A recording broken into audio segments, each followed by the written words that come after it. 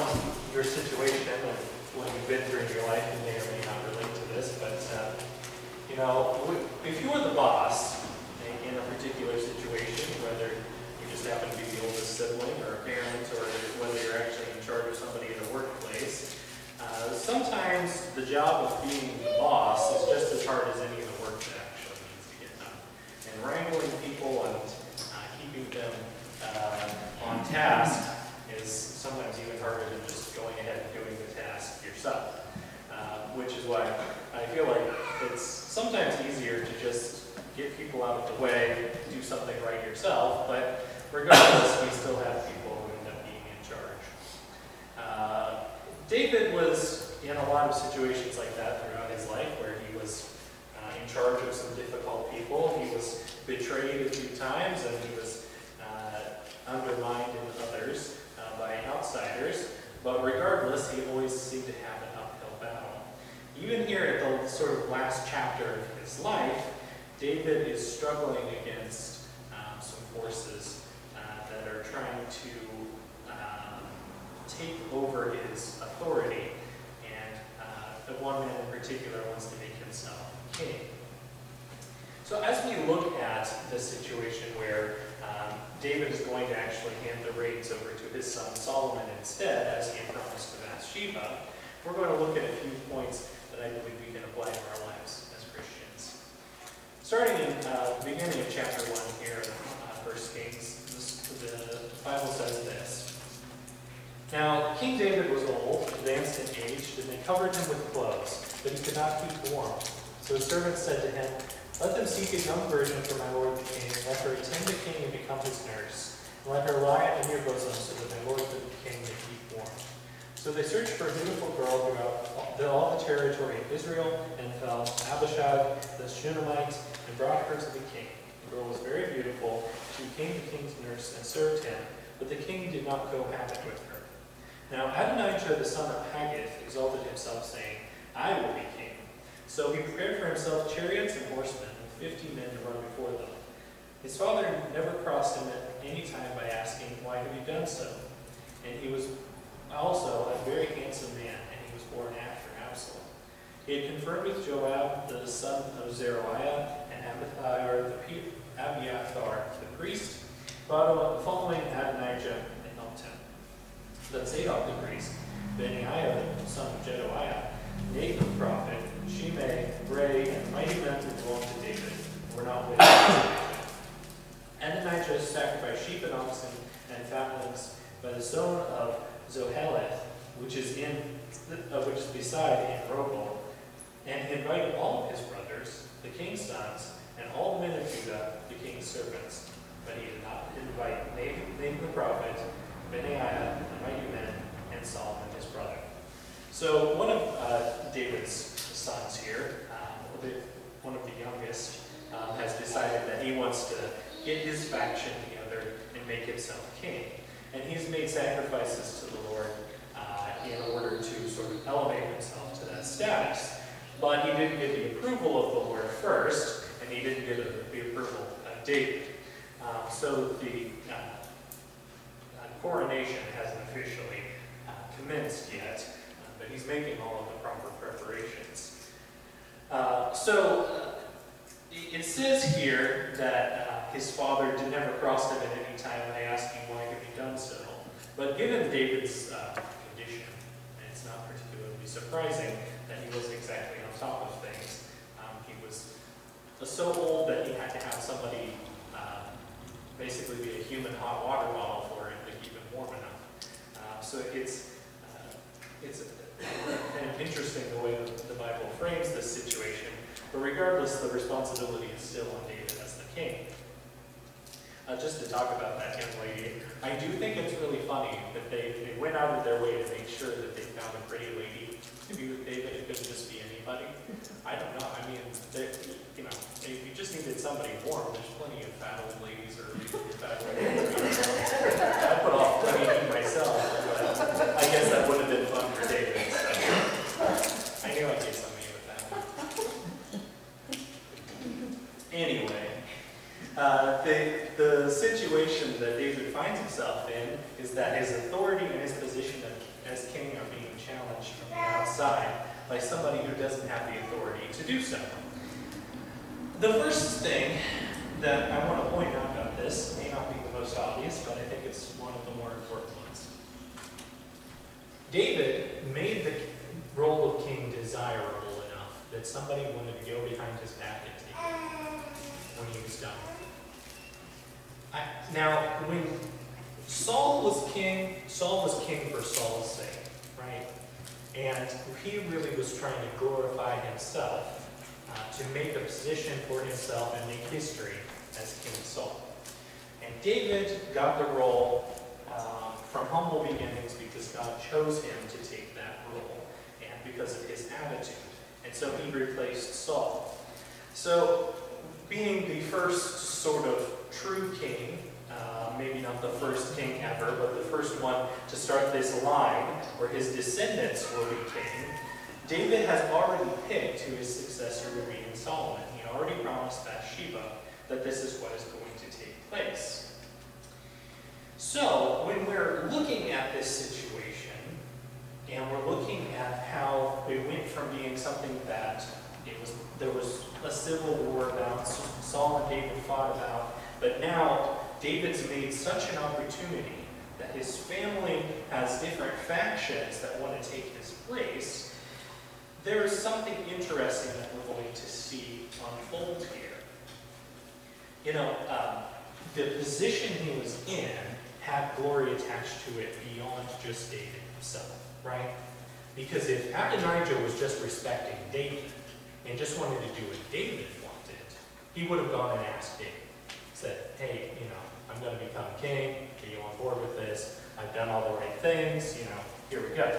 But instead, David had elevated this position to something that had some glory and some honor to it, where people desired to take on that task.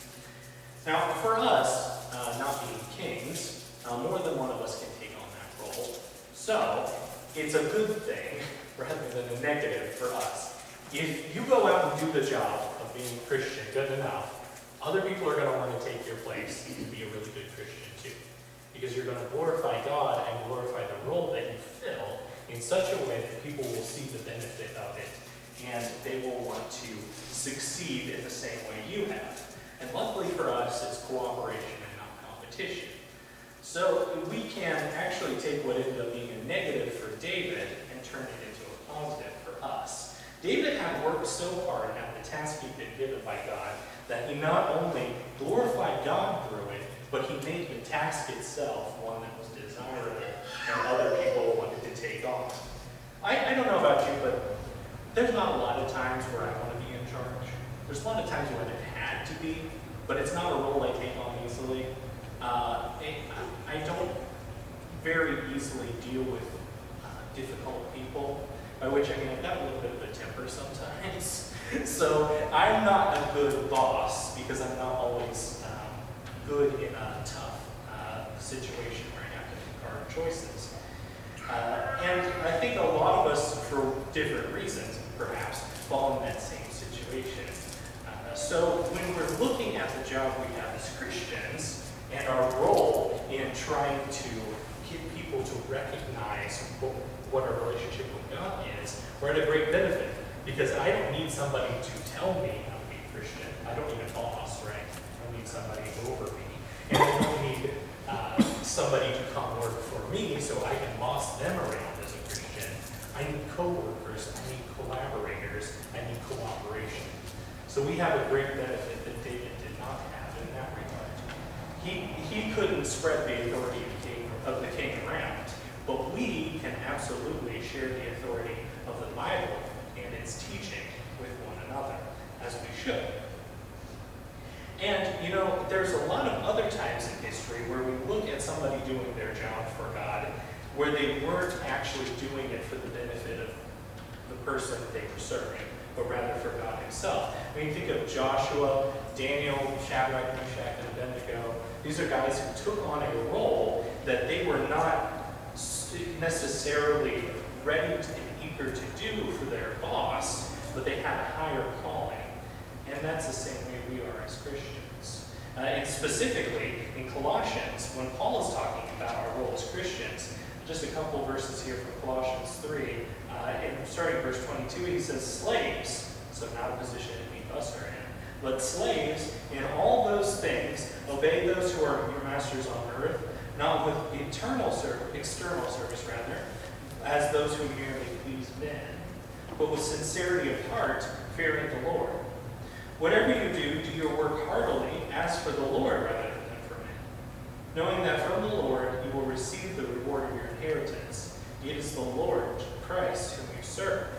For he who does wrong will receive the consequences of the wrong which he's done, and that without partiality. So, we're in a very similar situation to the slaves in a lot of regards, in the sense that we're not necessarily working towards an earthly goal when we do our daily tasks here on earth, but instead for a heavenly one, and it's for God's glory that we do the things that we do. Continuing on, we're going to see this unfold in a very particular way that I find remarkable. Verse 11, then Nathan spoke to Bathsheba, the mother of Solomon, saying, have you heard that Adonijah the son of Haggith has become king, and David our Lord does not know it? So now come, please let me give you counsel and save your life and the life of your son Solomon. Go at once to King David and say to him, have you not, my lord, O king, sworn to your maidservant, saying, surely Solomon your son shall be king after me, and he shall sit on my throne? Why then has Adonijah become king? Behold, while you are still speaking with the king, I will come in after you and confirm your words. So Bathsheba went in to the king in the bedroom. And the king was very old, and Abishai the Shunammite was ministering to the king. Excuse me. Then Bathsheba bowed and prostrated herself before the king, and the king said, what do you wish? She said to him, my lord, you swore to your maidservant by the Lord your God, saying, surely your son Solomon shall be king after me, and he shall sit on my throne. Now behold, Adonijah is king, and now my lord the king, you do not know it. He has sacrificed oxen, fatlings, and sheep in abundance, and has invited all the sons of the king, and Abiathar the priest, and Joab the commander of the army, but he has not invited Solomon your servant. As for you now, my lord the king, the eyes of all Israel are on you, to tell them who shall sit on the throne of my lord the king after him. Otherwise it will come about as soon as my lord the king sleeps with his fathers, that I and my son Solomon will be considered offenders. Behold, while she was still speaking with the king, Nathan the prophet came in. They told the king, saying, here is Nathan the prophet. And when he came in before the king, he prostrated himself before the king with his face on the ground. And then Nathan said, my lord the king, have you said, Adonijah shall be king after me, and he shall sit on my throne? For he has gone down today and sacrificed oxen and fatlings and sheep in abundance, and has invited all the king's sons and all the commanders of the army, and Abiathar the priest, and behold, they're eating and drinking before him, and they say, long live King Adonijah. But me, even me, your servant, and Zadok the priest, and Benaiah the son of Jehoiada, and your servant Solomon, he has not invited. Has this thing been done by my lord the king? And have you not shown to your servants who should sit on your throne, my lord the king after him? And King David said, call Bathsheba to me. She came into the king's presence and stood before the king. And the king bowed and said, as the Lord lives, who has redeemed my life from all distress, surely as I vow to you by the Lord, the God of Israel, saying, your son Solomon shall be king after me, shall sit on my throne in my place. I will indeed do so this day. Then Bathsheba bowed with her face to the ground and prostrated herself before the king and said, may my lord the king live forever. So we'll pause there for just a moment. What I wanted to point out to you as we looked at this next part of the passage that we just read is that David was in a situation where he had achieved what we were just talking about a moment ago. He got co-workers and collaborators and people who were going to work with him in the service of the Lord. You'll notice that the first person to come and approach Bathsheba and to sort of start this is Nathan the prophet. There was someone who was working in the service of the Lord, someone who was working for God directly, that David had taken care to cultivate as someone who was an ally of him. and who had been appointed by God to also do that in the same regard. You know, Nathan wasn't always David's favorite person, especially when it came to Bathsheba, right? I mean, Nathan is the guy who came to David and said, "You just killed a man and took his wife." And that's Bathsheba. And it really broke David's heart. I'm sure Nathan wasn't his favorite person after that. But at the same time, he knew that he really had the best interests of God's people at heart when that exchange took place. And for that reason, Nathan is still a trusted advisor of the king up to this point. And so when Nathan and Bathsheba both come before David and deliver this news, he knows who he can trust. And more importantly, he knows who is on God's side in this situation. That they're both really looking for God's will to be accomplished here. They mention the Lord by name when they say that this oath that David made was before the Lord. And this was a promise that he made to God and to these people too. So David goes on to start the process of the coronation of Solomon, and that's what we'll read about now. Then King David said, "Call to me Zadok the priest, Nathan the prophet, and Benaiah the son of Jehoiada," and came into the king's presence. The king said to him, "Take with you the servants of your Lord, and have my son Solomon ride on my own mule, and bring him down to sit with Guy.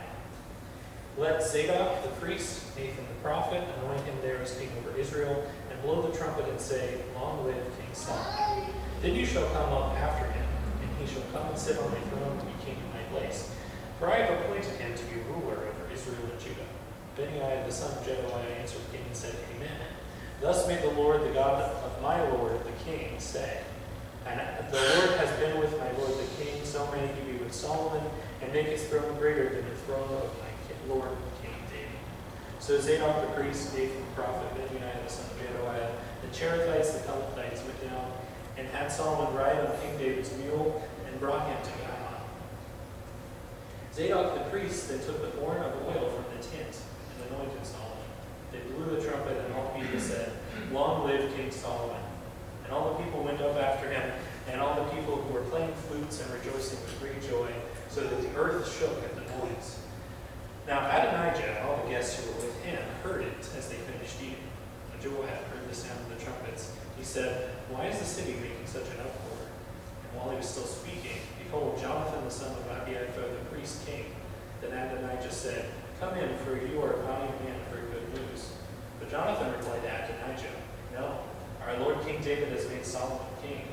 The king has also sent him with Zadok the priest, Nathan the prophet, Benaiah the son of Jehoiada, that guy, and the Cherethites, the Pelethites. They have made him ride on the king's mule.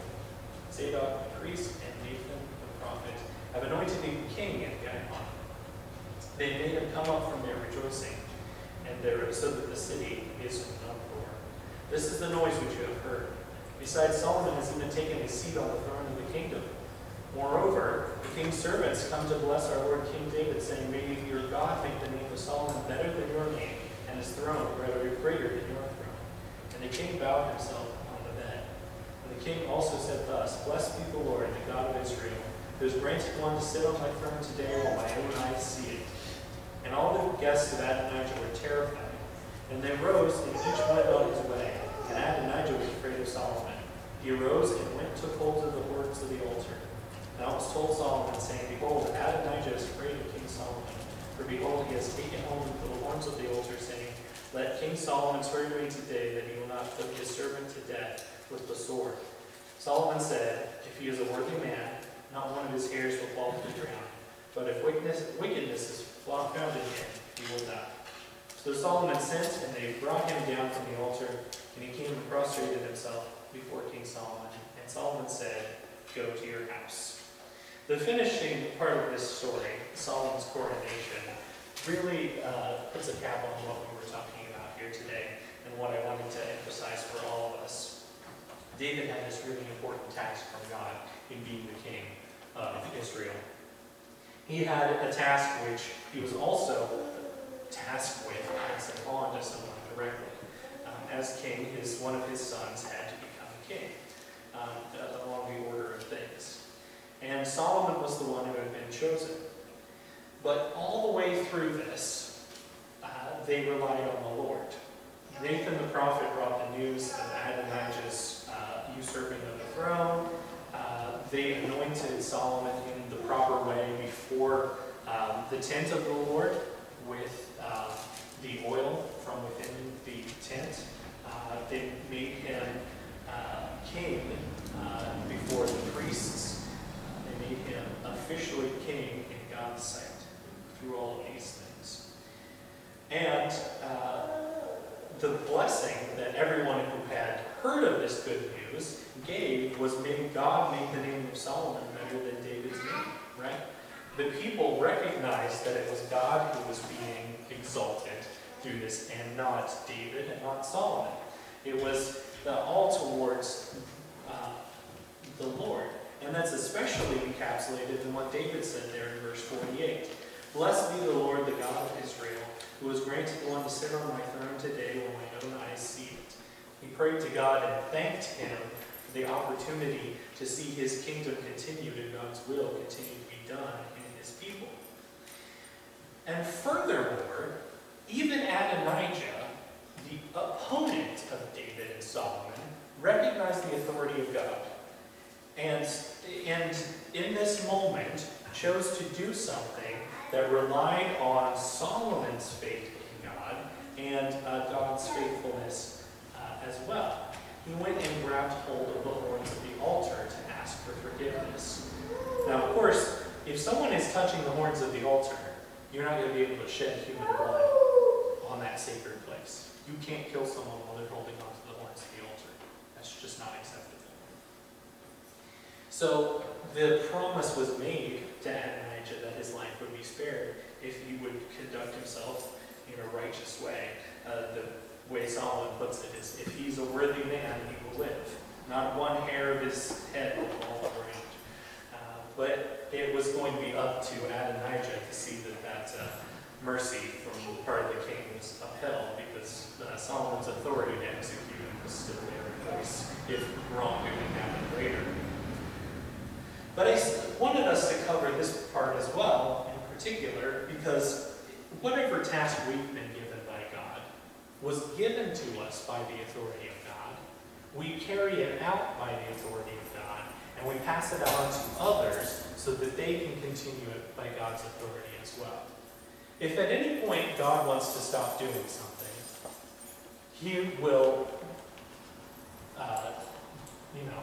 get rid of the people who are doing wrong.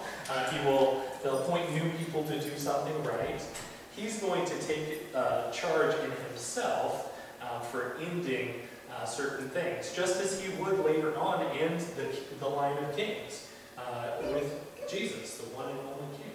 There doesn't need to be somebody else to replace him and rule over Israel. There doesn't need to be another priest now that Jesus is our high priest, but he has taken on the roles of authority over us, which relieves us of a lot of the problems that we might have if we're trying to take authority and tasks upon ourselves, right? Because as I stated earlier, and as we read in Colossians, the work that we're doing is not to ourselves or even to other people, but to the Lord. So whatever task we take on, we are doing for God by his own authority. And he'll give us a time to start, and he'll give us a time when we can quit. He's the one who dictates the parameters of all those things. And as we cooperate with each other, as we look to our friends and allies we've made, just like Nathan and the other priests and so forth, and Bathsheba over to David, we are continuing to follow along the pattern that God has set forth for us. And finally, to go back to the first point we made, all of the things that we're doing are not for ourselves, but for God. And as long as we're exalting God through the things that we do, through our role as Christians, through that task we take upon ourselves, and that God gives us, we are continuing to make that job that much more appealing and make the role of being one of God's people something that other people want to take on. I hope this has been something that's been encouraging for you today and something that you can get something out of, especially since I feel like we don't get to spend a lot of time in our spiritual history and looking at the example of the lives of the kings. Solomon and David both are really exciting figures. A lot of really interesting things happen in their lives, both good and bad. they're both full of equal amounts of good and bad examples. Very human figures in the Bible. And perhaps in the future we can spend some more time studying those things. If you do need to follow the example that's been set